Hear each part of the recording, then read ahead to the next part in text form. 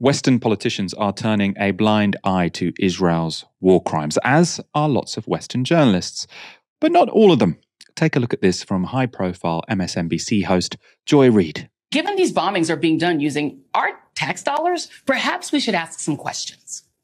For example, how does bombing a densely populated land strip filled 50% with children constitute self-defense? How does bombing hospitals, churches, mosques, and UN schools constitute self-defense? Well, you say if Hamas fighters are hiding in the hospital using the civilians as human shields, okay, let's say they are. Are you arguing that flattening the hospital and killing newborns in their incubators and their moms in the NICU, cancer patients, someone with a broken leg, the doctors, nurses, and just the women and kids hiding in the hospital, that's not a war crime? Because you would be wrong, according to international law. Well, why don't the people in Gaza just turn over Hamas militants to the Israelis? Okay, how do you propose they do that? Hamas is the de facto government in Gaza, and they're the ones with the guns. The leaders of Hamas aren't even in Gaza. And if they were, if you were a teenager living in an open-air prison, getting bombed day and night by, let's say, Mexico, and Mexican police kicked in the door and raided your house anytime they wanted and turned off the water and cut off your food, what are you going to do? Side with them? Help them while you're dying? That's like asking why black folks don't help or trust the police. Okay, but after 9/11, we bombed Afghanistan in self-defense. Yeah, we did. And did that put an end to Al-Qaeda or get bin Laden? No, it did not. Because like Hamas, bin Laden wasn't in the country we were bombing.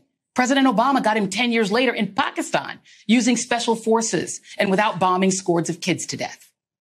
Bombing Afghanistan did buy us a 20-year occupation that got us more enemies in the Muslim world when we scooped people up on the battlefield and dragged them off to Gitmo. And when we threw in a gratuitous war against Iraq based on lies by a Bush administration that traded on our anger and our fear, the world rose up against us as we committed torture and tossed former Iraqi police and soldiers into makeshift gulags, and those prisoners later turned into ISIS. Oh, and the Taliban are back in control of Afghanistan. So again, what is the goal of mass bombing Gaza? Is it to find the people Hamas militants abducted on October 7? Okay. How? By flattening whatever shelter they're taking from the bombs? The bit where I was watching that, because as I say, she's not a radical leftist, right? She's sort of associated with the moderate wing of the Democratic Party. But the bit I saw it where I was like, oh, wow, she went there. Was, I thought maybe she was going to make the argument, they were all kids when Hamas got elected. They're also living under the tyranny of Hamas, which is sort of like a line which some sort of liberals use. She's like, no, if you were being bombed by an occupying power, you're going to side with the people that's bombing you, or you're going to side with the people resisting them, right? Which I thought was a radical argument, which lots of people, are reluctant to make in the press. So I thought it was really cool to see sort of like a liberal mainstream host making that argument. It's presumably not a coincidence that Joy Reid is black. We showed Ta-Nehisi Coates sort of yesterday making similar arguments to her. And it does seem like there is a bit of movement in America here. And I suppose especially maybe because you've got, certain black people who are part of the Democratic establishment who might in many ways be a bit centrist with their politics, but they can see racism and racial injustice when it's staring them in the face. I think also, Michael, there's the Tucker Carlson factor, which is that you have now Republicans, massively disagreeing with establishment consensus on foreign policy. Doesn't mean you agree with everything Tucker Carlson says, but I think if you're a smart Democrat operative or somebody in the media, you go, well, he's got a point. I mean, if he can dissent, why can't I? And a lot of what she was saying there, Michael, the exact words could have been said by Tucker Carlson. You don't have to like the guy to acknowledge that, which I find really, really intriguing. And the point you're saying about people who are radicalized by what's going on is entirely true. If you say this in British media, you will get slammed. But nevertheless, it's the case. You might be a Palestinian man in Gaza, a 40-year-old man, 2 children. You might hate Hamas. You might have hated them in 2006 when they last won an election. But then you lose your 2 children because of a bomb. What do you think that person will do? Seriously. What do you think that person's going to do? How do you think they're going to feel? Who do you think they're going to hold responsible? Realistically. And if that was you, if those were your children, what would you do? It's not a stupid question. Now, it's not to legitimize what Hamas are doing, but as I said a while back, right at the start of this thing, every single bomb that falls on Gaza and kills innocent civilians is a recruiting sergeant for Hamas. Now, you can dismiss that. You can say it's untrue. I think it's patently obvious.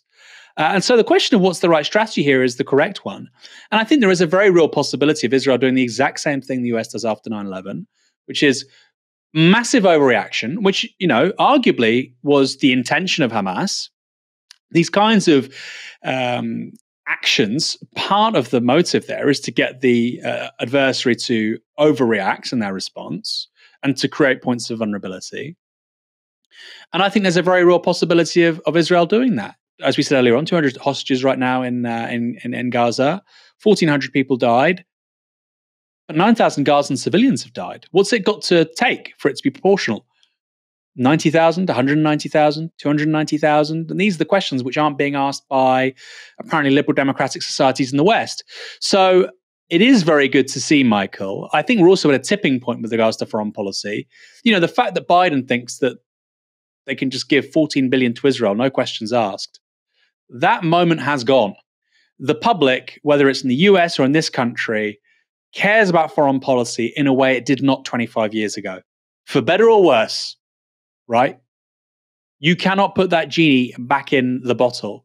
And the idea that you're just spending taxpayer money willy-nilly, that already is upsetting people in the US with regards to Ukraine quite deeply. It's a major issue, actually, for Tea Party Republicans. I think it'll be a major issue if Trump gets back into the White House. So watch this space, because the uni party in both the United States and here, the party establishments of these two parties in our first past the post systems, that fake consensus they have on foreign policy is really at odds with how much the public thinks.